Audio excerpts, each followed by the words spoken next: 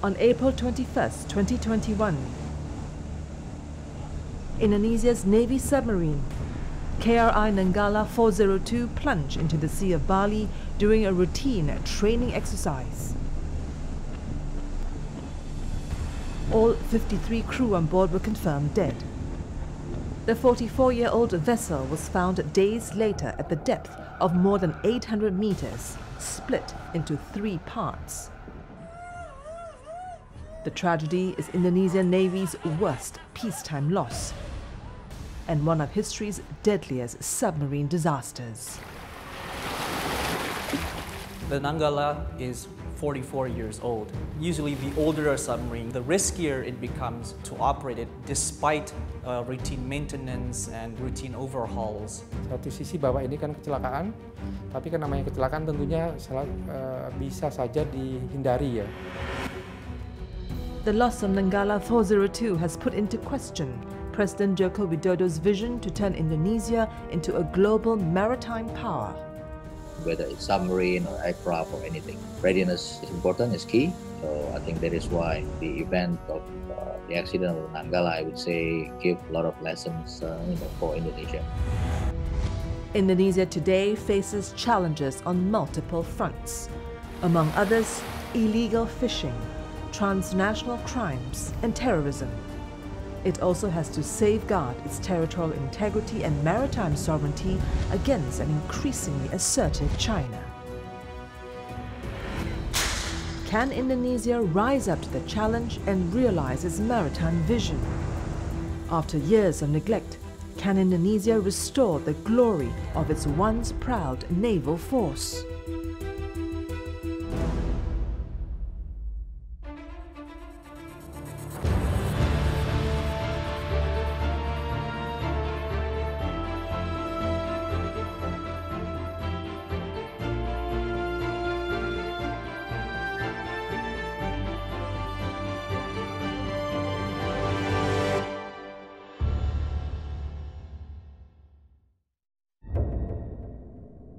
April 25th, 2021.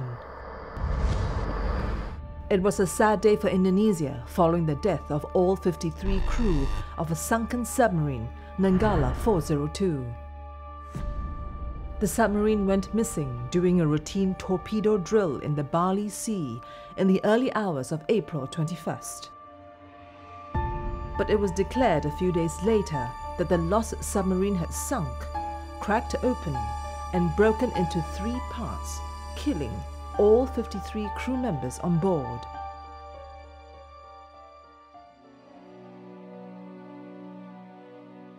Gracilia Fernanda lost her husband, First Electrical Communications Officer Sergeant Rusdi Ansha Rahman, barely a month after she gave birth to their first son. It's also just a few months before they were due to celebrate their first wedding anniversary. Sergeant Rahman died with 52 other crew members of the ill-fated submarine. Distraught and devastated over the death of her husband, Gracilia has vowed to stay strong for the sake of their son.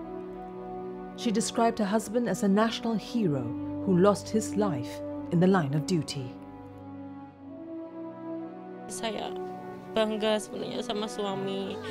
Dia bertugas dengan ikhlas meninggalkan saya dan anak saya yang masih bayi, tapi insya Allah saya ikhlas karena di sana dia bertugas dengan baik menjadi pahlawan bangsa.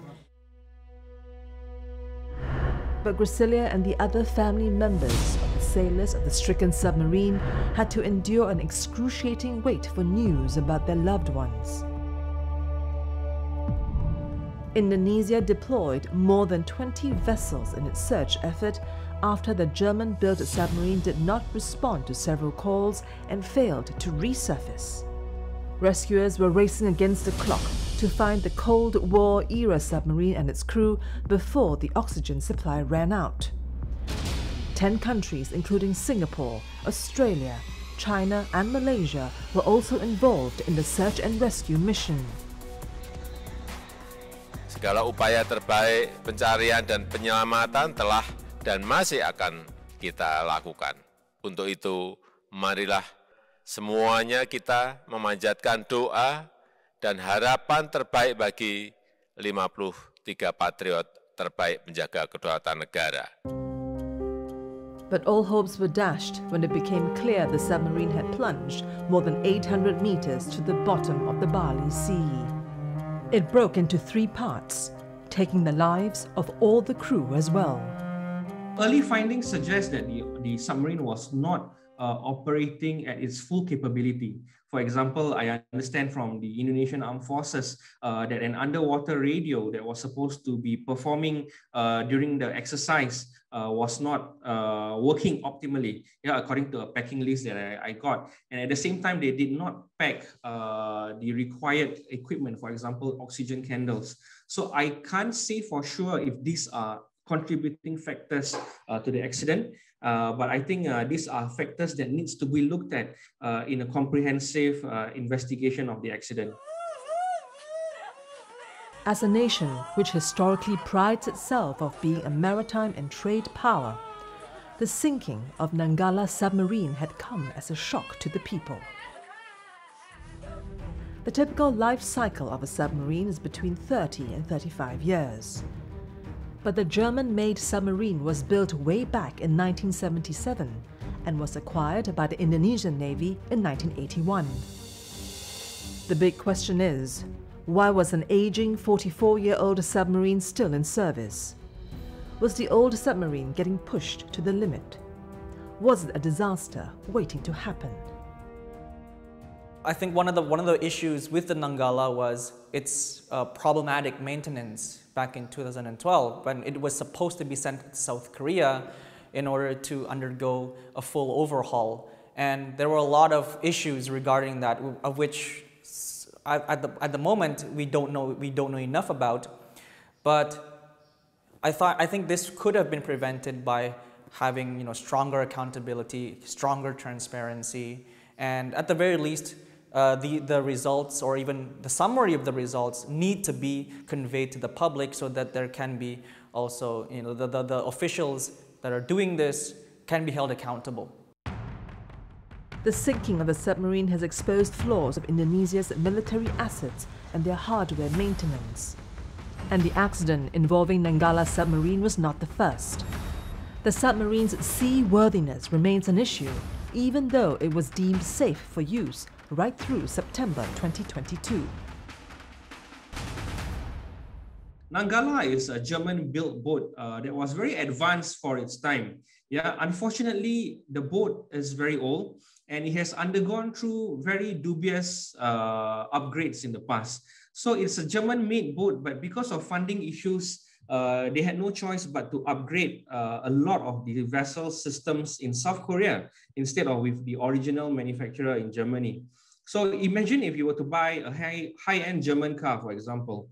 It's a good performance car, but when it's time to upgrade the car, you send it to lower cost countries for upgrades in South Korea, for example. So I wouldn't say, I wouldn't disparage anything about the South Koreans, but I think you can imagine that there might be some issues of compatibility in system equipment, for example. And that came up actually in about 2012 when there was a fatal incident on Nanggala during an exercise involving its crew where there was 3 fatalities.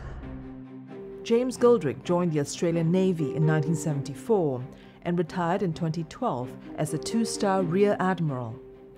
He says submarines require considerable investment in equipment and the training of the crew. And crew members who have detailed knowledge of how to handle every system on the vessel to help them better respond to emergency situations. A submarine is a very challenging environment. They've inevitably, if they're very confined, you have a group of people who are working at very close quarters all the time. The sense of whether a submarine's in danger all the time is what I would say it's working in a hostile environment all the time. And it's analogous to being in space.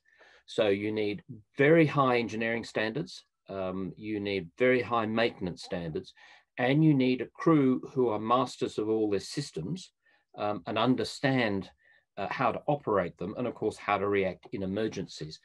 and there's very little margin for error. The fact that we need this, that we need a tragedy like this to serve as a wake-up call, I think this is wrong. Okay? This is wrong that we need to have such a tragic accident before we finally start talking about this. In fact, the warning signs were already there.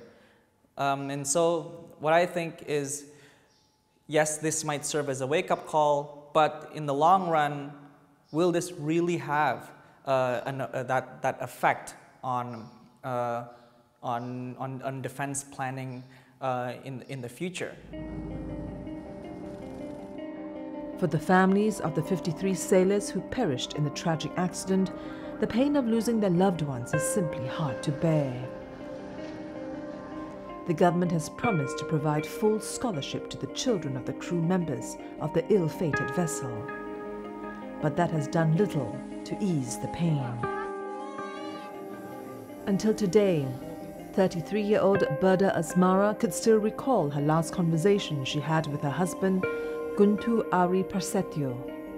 The 39-year-old sergeant had been sailing on Nanggala for 10 years until the tragedy struck in April this year. Itu video call, itu tadi bilang Pak Amdi, Mas banget dulunya, gitu. Ya, doakan hati-hati, ya, supaya cepat pulang, ya. Kapan rencana pulang, saya bilang gitu. Ya kalau nggak hari Sabtu, hari Minggu, seperti itu. The sinking of the Nanggala is a grim reminder of the risks facing the crew navigating through the waters on board an aging fleet. But what's stopping Indonesia from modernizing its naval forces to protect its vast archipelago? Is it due to a dearth of funds or a lack of political will?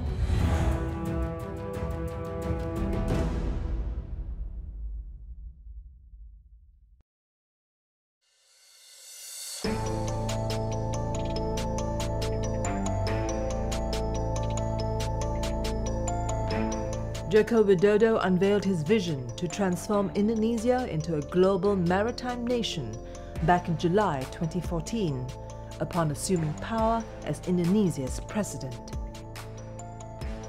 More than just a desire to develop the country's marine-based economy, he also had a vision to turn Indonesia into a global maritime power. But 7 years on, has this vision been achieved? Every day, 42-year-old businessman Murdani brings staples such as rice, cooking oil and other basic essentials from Indonesia's capital Jakarta to the westernmost province of Aceh, nearly 2,500 kilometers away. He says transporting the goods these days has become a lot easier and faster since President Joko Widodo launched the Sea Toll program in 2015. Kalau manfaatnya itu dari tol untuk memberi kemudahan untuk para pelaku-pelaku bisnis yang ada misal di Aceh, apapun mungkin di Jakarta yang bisa untuk mengirim ke daerah-daerah yang seperti harga freight-nya itu lebih murah dibandingkan mungkin dengan harga freight komersial dengan di luar dari subsidi yang kita bilang ini tol laut. Dan selama ini saya tahu semenjak tol laut mungkin tidak ada hambatan untuk proses sandar. Sesuai dengan ini kan, untuk perjalanan untuk muatan semua on time. Lebih kurang kalau perjalanan lebih kurang 4 atau 5 hari lah jalan dari Jakarta Tanjung Priuk ke pelabuhan Malahati Kurung Raya. The Aceh chapter of the country's port operator, PT Pelindo, says Sea Toll serves 2 ports in the province and has proven to be beneficial for the locals. Konsumsi ataupun kebutuhan juga masyarakat di Provinsi Aceh ini juga masih bergantung dari Pulau Jawa ataupun provinsi tetangga sebelah dari Medan. Sea Toll is one of President Joko Widodo's visions to bring prosperity to the world's largest archipelago. This is done through better connectivity among the various islands in Indonesia. Under the Sea Toll program, prices of commodities across the country will be more or less equal. In other words, there's no price gap between commodities brought in from the more developed western part of the country to the less developed eastern regions of Indonesia. This will make the delivery of goods to every island in Indonesia a lot easier and more effective due to lower distribution costs. Apart from its economic dimension, Mr. Widodo is also the first president in democratic Indonesia to publicly promote a maritime security doctrine. Maritime defense was overlooked for more than 3 decades during the rule of former President Suharto. His new order government preferred the army to deal with internal security threats and help him stay in power, instead of spending money to boost the country's naval presence. Walaupun sejak kemerdekaan 45 sampai sekarang, memang kita hanya sebagai negara kepulauan yang masih inward looking. Karena kita kan memang betul pertanyaan tadi, struggling, kita masih banyak persoalan-persoalan di dalam negeri, baik itu bagaimana pembangunan manusia, pembangunan ekonomi, dan juga banyaknya kegiatan politik ya. Jadi selama itu kegiatan politik kita contohnya adalah berbagai kejadian separatisme, konflik sampai tahun 65. Kan Anda ketahui bahwa banyak sekali pemberontakan PRRI, Persmesta dan lain-lain dan NIDI, sehingga kita fokusnya pada fokus dari musuh dari dalam, sehingga itu inward looking. Begitu diambil alih oleh Orde Baru, ternyata paradigmanya tidak berubah. Justru begitu masuk Orde Baru, yang dimana dikuasai oleh Angkatan Darat, nah terutama dengan doktrin di fungsinya, fokusnya kembali ke inward looking gitu loh. Long-term military modernization efforts only began during the leadership of Indonesia's 6th President Susilo Bambang Yudhoyono. And under Joko Widodo's presidency, that effort looks set to continue, or so it seems. Now into his 2nd term, is Widodo's maritime vision finally taking shape? Global Maritime Fulcrum is just a vision for the future.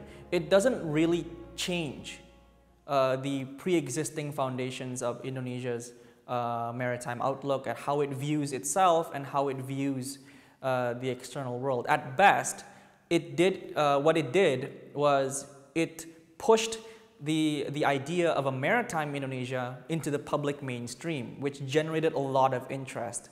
And I think that's a good start. Arif Havas Ugrosino is Indonesia's ambassador to Germany. He was the Deputy Minister for Maritime Sovereignty at the Coordinating Ministry for Maritime Affairs from 2015 to 2018. He has led numerous bilateral and regional negotiations on Indonesian maritime boundaries, extradition efforts, and international security framework. He says the current pandemic has hit Indonesia's economy hard, and that has forced the government to review its national priorities. We did not develop that fast, of course, because of the budget issue. Now, especially that many of the budgets are being redirected for COVID, but we have a very clear plan. And I think we have also developed within our own law and regulations on defense that we have to fulfill our minimum essential force. For instance, we have MAF 1, 2, and 3, and hopefully 4. But of course, we have this pandemic situation, so that's why things need to be reanalyzed. We have new fact from the assumption. The assumption was we will grow 5%. The fact of the matter, we are not growing at 5%, for instance. The GDP is going to shrink. So there will be a lot of macroeconomic assumption that we need to revisit. President Widodo's maritime vision is captured in the country's ocean policy. Among others, it plans to strengthen the Navy to ensure better control over outermost islands, improve law and enforcement at sea, protect Indonesia's rich marine resources, and facilitate sea transportation to remote islands. Independent research analyst Tiola Allen has spent 5 years researching on Widodo's maritime mission. She feels that while a lot of progress has been made in the area of port infrastructure, the same can't be said about the nation's naval capabilities.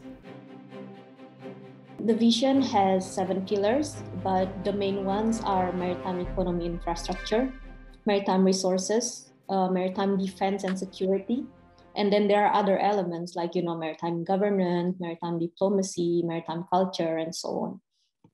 And because the vision was announced during his campaign, many people question, if it was only a campaign rhetorics because he was running for presidency, or was it a real vision? And in 2021, how has it turned out? How has been the progress? And I would look at 2 dimensions. The first is maritime infrastructure and maritime economy, and the second is maritime defense.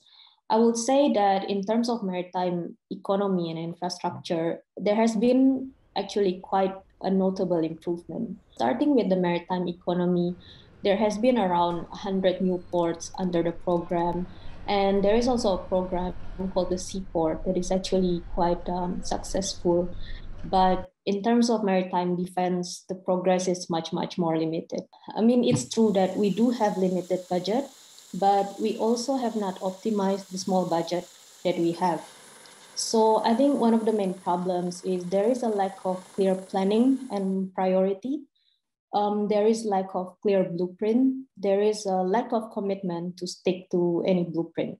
Jokowi has done well to articulate the vision of a maritime axis with an emphasis on the Indonesian Navy. However, at this point of time in his second term, I would say that not much has been done to meet the goals that were in part of his victory speech when he was made president.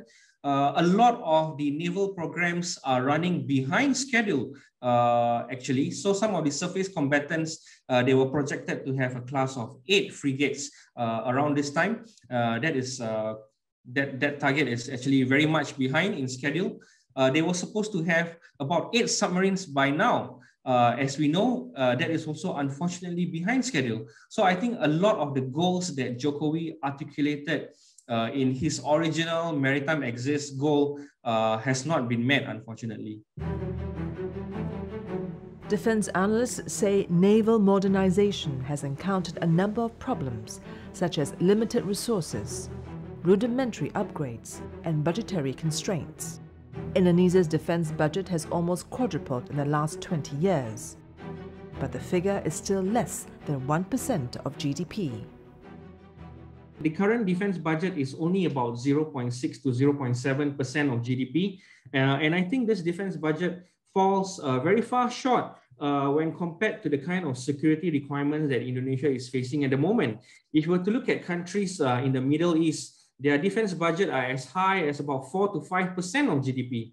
And given the threats that Indonesia is facing at the moment, both from conventional threats in terms of state-on-state conflict, and the threats of separatism from their territories which are claiming independence, for example, and also the threat of maritime piracy and maritime terrorism, I think this defense budget has definitely room for expansion.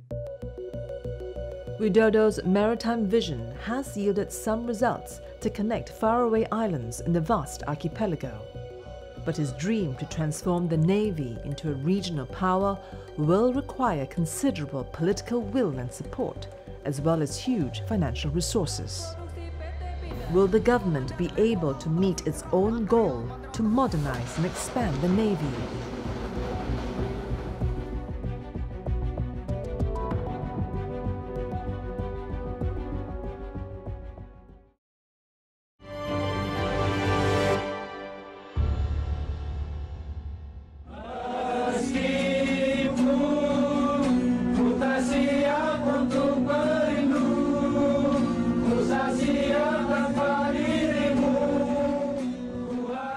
Sampai Jumpa, or Till We Meet Again.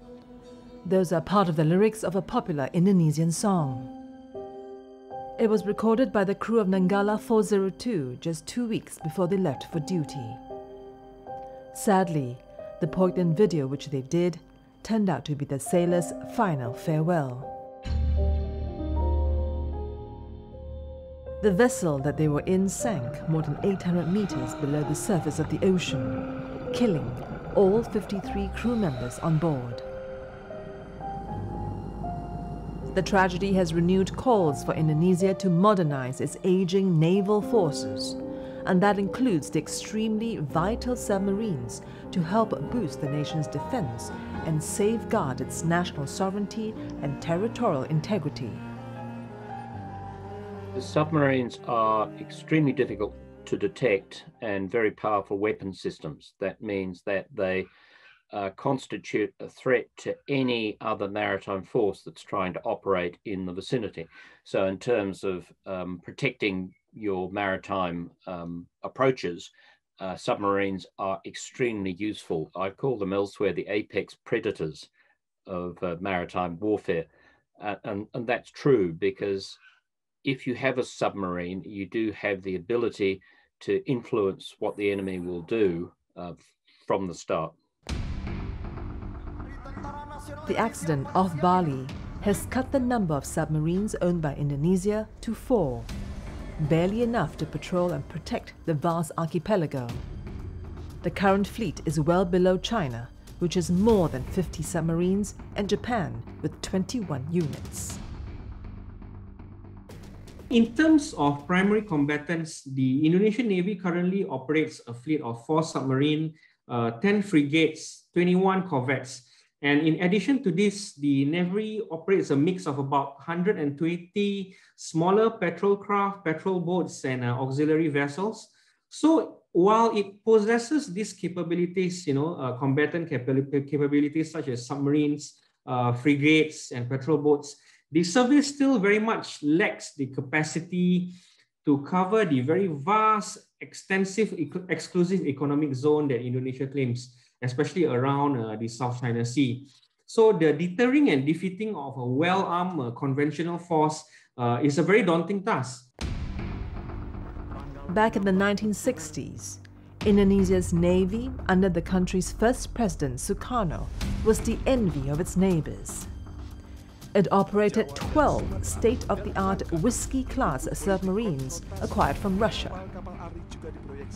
The diesel-electric attack submarines were highly advanced at the time and possessed long-range missiles which could reach targets as far as Australia. Back in the days of Sukarno, we had the largest submarine fleet in Southeast Asia, and there was a certain pride that was attached to having the largest submarine fleet in Southeast Asia. However, after Sukarno and in subsequent administrations, the dream of having a large submarine fleet sort of faded away. These days, it's not the question of whether Indonesia wants a big submarine fleet, but rather whether does it really need a big submarine fleet. The answer here is that, well, Indonesia requires the minimum essential amount of submarines, which has been the case since the Susilo Bambang Yudhoyono administration. In 2005, former Indonesia President Susilo Bambang Yudhoyono introduced a 20-year plan to revitalize the armed forces. The Minimum Essential Forces, or MEF for short, aims to equip the armed forces with around 270 vessels, 10 fighter squadrons, and up to 12 submarines by 2024. It was conceived against the background of a rise in the militarization of Southeast Asia. For example, before 2000, there were practically no submarines in Southeast Asia besides Indonesia. And then after that, the Singapore Armed Forces, or rather the Republic of Singapore Navy, commissioned its first submarines in 2000. And then after that, the region became very armed with a proliferation of submarines from Malaysia to Vietnam, and now Thailand and the Philippines. So under the original minimum essential force, the Indonesian president then projected a minimum number of 12 submarines by 2024 that could cover the vast archipelago across the 3 time zones. nearly 2 months after Indonesia lost one of its submarines. The Ministry of Defense signed a contract with an Italian shipbuilder, Fincantieri, to supply 6 multi-mission frigates for the Indonesian Navy. The financial details of the contract, however, have yet to be disclosed. The Jokowi government, through the Minister of Defense, Pak Prabowo Subianto, has just signed a deal for 8 frigates, 6 FRAM type, and 2 refurbished from the Italian armed forces. So I think this is a good progress to add into the maritime capability of Indonesia. So I would say that Indonesia is making progress slowly, but of course I don't see that Indonesia has the capability to achieve the minimum essential force. In terms of the minimum essential force, right, I don't see that Indonesia can have 12 submarines by 2024. When a contract is signed, does not mean that the contract is confirmed. Okay, we have seen the Indonesian Ministry of Defense do this several times in the past. For example, it signed a contract for a squadron of Sukhoi 35 fighter aircraft from Russia. However, that particular contract is currently uncertain because Indonesia and the Russian company, they have not sorted out the payment terms. So the particular contract where we are talking about with the frigates is also in the same manner, that the contract has been signed, but is not actually in force until funding from the program is available. Another obstacle facing Indonesia in its future procurement efforts is the law that requires Indonesia's involvement in the production of such military assets. This again has put into question whether Indonesia will be able to secure more submarines by 2024 as planned. Unfortunately, because of this defense procurement law that makes it compulsory for the purchase of major military items, is compulsory for at least a part of the production capabilities to be done in Indonesia. The Indonesian military complex at the moment, they don't have the sophistication to take on some of these building works. Okay, you got to understand that building a submarine is very different from building a ship. Okay, there's a lot of pressure house to be composed. So the Indonesian industry at the moment is not able to undertake such a complex shipbuilding process, with the exception of state-owned shipbuilder PT PAL. So in a way, that particular ambition of 12 submarines by 2024 has been curtailed by this law that makes it mandatory for a contractor to produce part of the submarines in Indonesia. So we are currently way behind the goal of 12 submarines by 2024. But maritime expert and Indonesia's ambassador to Germany, Arif Havas Ugrosino, says in spite of all the limitations, the country is still proud of its defense capabilities. And we have built planes ourselves, and we have exported Indonesian planes to the Philippines, Senegal, Nepal, Thailand. So we actually export. We have the capability of our defense industry. PT PAL, for instance, in Surabaya, we have ability to develop sea lift vessels, landing platform dock. Okay, we have exported that to the Philippines and in Africa. Remember when we export naval hospitals, we have our own naval hospital built by ourselves. We sell to the Philippines, and we export to the Philippines, and we export, I think, to Africa. And PT Pindad, of course, we build armed vehicle, movement personnel, small arms. Our small arms by PT Pindad is built coming out of FN, and FN is NATO standards. We have ANOA used for the UN peacekeeping operations, 24 in Sudan, 20 in Lebanon, 4 in Central Africa, 20 in Congo. So yeah, this is Indonesia not being ready. We build our own warships. But with China's growing territorial ambitions in areas surrounding the South China Sea, the pressure is on for the government to modernize its naval force.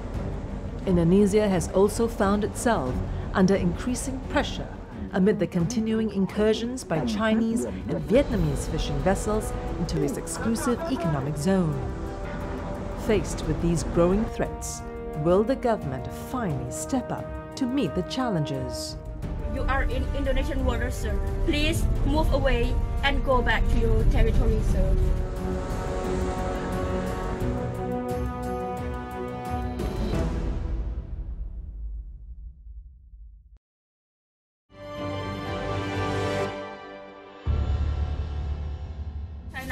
China Coast Guard, Indonesian Coast Guard calling. This is China Coast Guard, answer. Yes, sir. Please move away and go back to your territory, sir. It's a scene that has become all too familiar in recent years.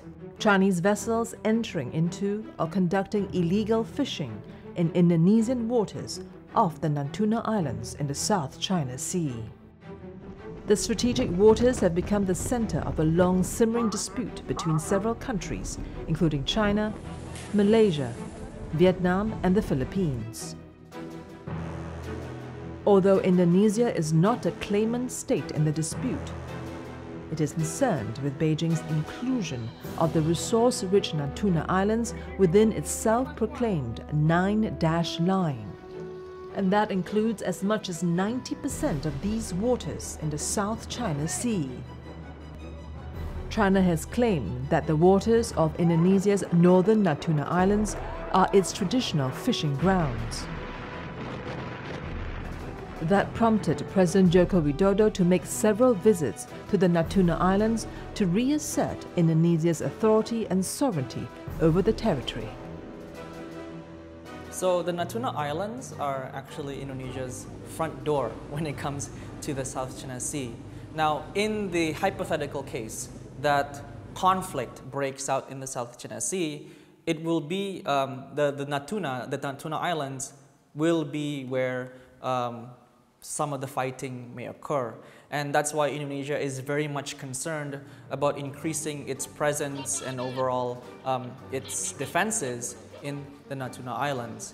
There are also other issues that Indonesia faces of a non-military nature, and this is related to Indonesia's limited capacity to patrol its waters and borders. This includes threats such as piracy, armed robbery, human trafficking, drug smuggling, transnational crime. Kembali, kenapa Natuna jadi hot? Karena Natuna ini luar biasa. Kenapa luar biasa? Sumber daya alam. Ya. Jadi di bawahnya itu banyak minyak, di atasnya banyak ikan. Nah, makanya kita sebagai saya khususnya Bakamla DNS ini sebagai simbol-simbol negara harus selalu hadir di sana untuk menjaga bahwa ini wilayah gue loh, jangan macam-macam gitu. Illegal fishing is estimated to cost Indonesia around $3 billion a year. Protecting the country's sovereignty, therefore, has become a matter of Indonesia's national interest. In addition to the Navy, two agencies play equally important roles in protecting Indonesia's waters from intruders.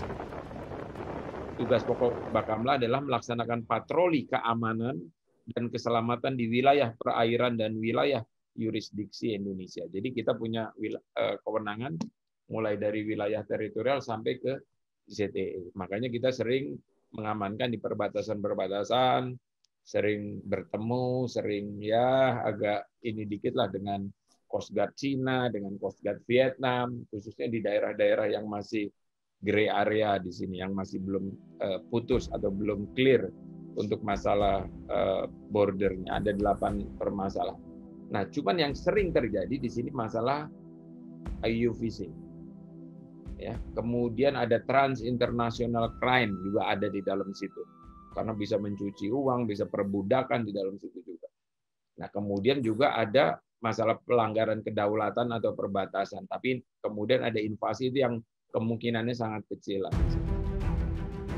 Bakamla and the Ministry of Marine Affairs and Fisheries each has a fleet of around 30 vessels. Both institutions acknowledge the need to expand the fleet and replace the aging vessels. So far in 2021, the ministry has captured more than 100 illegal and foreign fishing vessels, mostly from Vietnam, Malaysia, and the Philippines. Idealnya yang besar harus punya 70-an, hampir 80, 77 lah. Kalau dari perhitungan saya berdasarkan analisa ancaman itu sekitar ya 78 sampai 80 ya.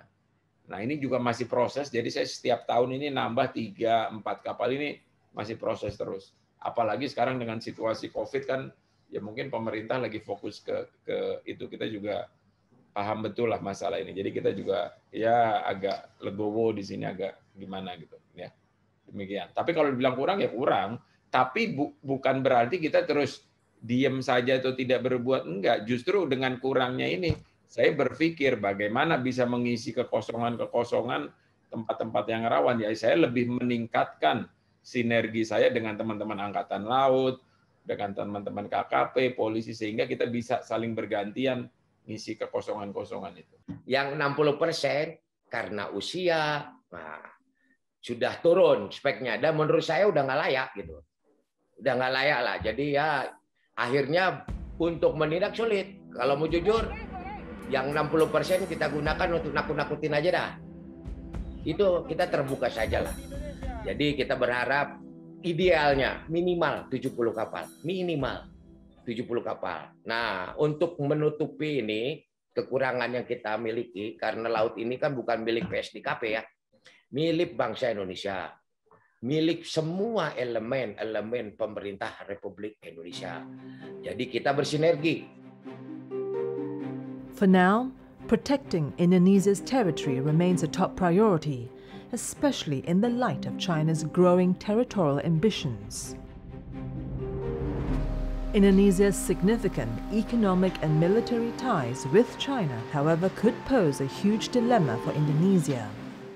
On the one hand, it wants to send a strong signal to China that it means business. On the other hand, it does not want to jeopardize the growing ties between the two sides. China is one of Indonesia's largest foreign investors. In the first half of 2019, its investments reached $2.3 billion, constituting about 16.2% of the total foreign investment in the country. It's also one of the main suppliers of arms to Indonesia. So I will describe Indonesia's relationship with China as one that is very complicated. Yeah. On one hand, we have the dispute around the waters of Natuna Islands, where Indonesia is trying to get rid of the Chinese fishing vessels that has been encroaching into what it considers to be its traditional fishing ground. But on the other hand, Indonesia is also depending on China as one of its major weapon suppliers. Yeah, for example, a lot of the warships in the Indonesian Navy today are armed with the C-802 missile from China. And a lot of the sensors that are found on some of the Indonesian warships today are also sensors that are made in China. On top of that, the Indonesian Marines actually rely on one of their major anti-aircraft guns is also made in China. So I think the relationship between Beijing and Jakarta is very complicated in that sense. It's always a struggle between the need to maintain territorial sovereignty in the South China Sea with the need to maintain friendly trade and military relations as part of the maritime axis vision. The recent sinking of the 44-year-old submarine Nanggala 402 and the deaths of all 53 crew members on board the ill-fated vessel has triggered debate about the state of Indonesia's naval force. In spite of its expressed vision to upgrade and modernize its military assets, budget shortfalls, coupled with the impact of COVID-19 pandemic, have frustrated efforts to achieve its vision of becoming a global maritime power. Will 2021 be any different? Will it finally be the year when Indonesia puts its maritime policy into action? Is this maritime vision too unrealistic to achieve, at least for now? Yeah, I think that there are still reasons to be optimistic. The Indonesian Navy, although a lot of the programs are behind schedule quite significantly, but they have acquired some modern surface competence in recent years. For example, the Sigma class frigates that were commissioned just a few years ago are some of the more advanced surface combatants in this part of the world. The Indonesian Navy is currently in negotiations for a lot more frigates from Denmark and Europe. And if these programs materialize, this will be the most sophisticated and the most advanced frigate in Southeast Asia. So I think there's a lot to look forward to in terms of the modernization of the armed forces, although in the near term, a lot of programs seem to be behind schedule. To say that we are not in the right track, or we are not ready, then the question is ready for what? So we are not ready, but we have arrested and sunken over 400 foreign vessels. That is in the state of not being ready. And also, don't forget, we are the only country in Southeast Asia, or even Southeast Asia, East Asia, and the Pacific, that sent our Navy as part of the peacekeeping operations of the UN. We actually sent warships to Lebanon. Our frigate is in Lebanon. So it's, I want to combine that. I want to combine those assumptions who say we are not ready, but in that state of being not ready, we send our frigates in the UN peacekeeping operations. We managed to stop illegal fishing in our waters. We managed to arrest 400 foreign vessels entering into our water. Now that is in the state of not being ready. Imagine if we are ready.